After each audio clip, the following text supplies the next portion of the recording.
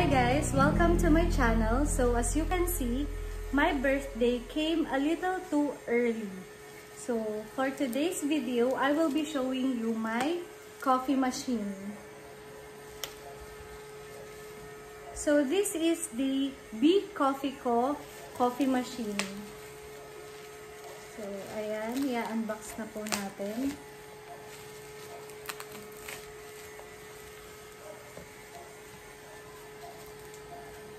This coffee machine is way too cheaper than the other brand.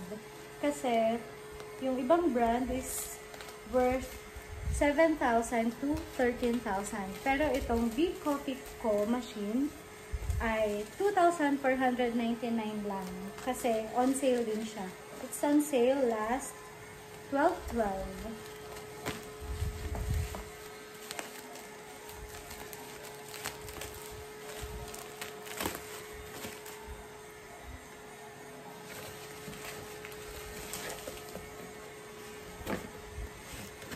Well-wrapped naman siya. So, kudos sa seller. And, itong first box, may kasama siyang milk frother.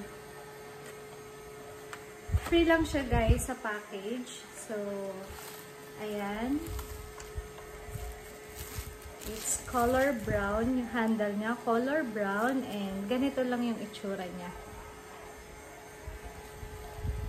Pwede siyang gamitin sa mga fresh milk. So, kailangan ng battery. Okay. Ang size ng battery na kailangan is AA. Any battery will do para magamit siya. And then,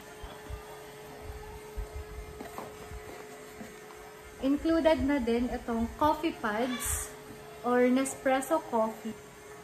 The package has 2 boxes of coffee pods with 4 different flavors per box. So, kasama na siya dito sa in-order ko kasi para mas tipid. Mas makakamura kasi kung may kasama na nito. So, ayan yung itsura. May kasama siyang manual kung anong flavor. So, yung flavors are Colombia Black Cup Profile, Intenso Black Cup Profile, Sedosa, and Soco. Soco or Choco? Ayan. Ito yung itsura niya per coffee pod. By the way guys, itong coffee machine ay Nespresso compatible. So, any Nespresso coffee pods ay okay sa kanya. So, ayan. I have 2 boxes here. And then, let's proceed to the coffee machine. Open na natin. So, nakalagay dito is, be your own barista today. Medyo mabilis lang yung process kasi in-order ko siya noong 12/12 and then ano ba ngayon? December 16, dumating na siya. Ayan, may kasama siya. Important advice. Important advice before first use. So, number 1, plug in the machine. Number 2, fill up the water tank, minimum 80%. 3, make sure the tank is snug on the water inlet. Number 4, turn on machine by pushing any of the cup buttons. Number 5, wait until the buttons stop blinking. Number 6, do not put a capsule in the machine. And number 7, rinse machine by making 1 big or 110 ml cup hot water and push the biggest cup button. Number 8, your machine is ready for use. Enjoy! So, ayun. Gagawin natin siya later. Kasi kailangan linisin muna yung loob ng machine. And then, dear new member of Team B, welcome to the start of your journey to become your own barista. If you would like to order more Bee products, just email us at info@beecoffee.com or surf to Lazada or Shopee. If you want to stay posted, please follow us on IG or FB. Be your own barista today. Okay, ayan. And then, meron tayong instruction manual. So, hindi ko naman na ito babasahin kasi sino ba nagbabasa ng manual kapag may binibiling gadget? Pero madali lang siyang basahin guys kasi may mga icons and photos na dito kung ano yung function ng bawat button. Okay. So, open na natin. Ayan. Meron siyang ganito. So, safe na safe yung coffee machine nyo kapag nagpa-deliver kayo. And here we go.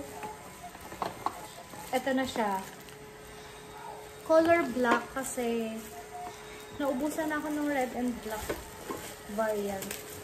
So, ito na lang pinili ko. And good thing, right after ko mag-check out sa Shopee, sold out na siya kagad. Medyo sinwerte pa ako. And meron siyang kasama nito. Ito yung magiging cup holder nyo or dito nyo ipapatong yung cup kapag magtitimpla na kayo. And this is how it looks like. Ayan. Ito yung water tank na kailangan yung alisin at lagyan ng water before kayo magtimpla ng coffee. And then, ito yung pinaka itsura niya sa harap. And then, yung coffee pads, dito nyo ilalagay. Ayan, dito sa taas. And meron naman siyang mga instructions dito kung paano gagawin. Kaya madali lang siyang gamitin. And then, wait lang, medyo mahirap siya isara. And then, meron siyang tatlong function dito or button depending on the size of the cup na gagamitin mo. So, lahat. Para siyang touchpad lang. Hindi siya napipindot talaga. And that's it, guys. So, magpapakita na lang ako ng video kung paano ko siya ginamit. Bye!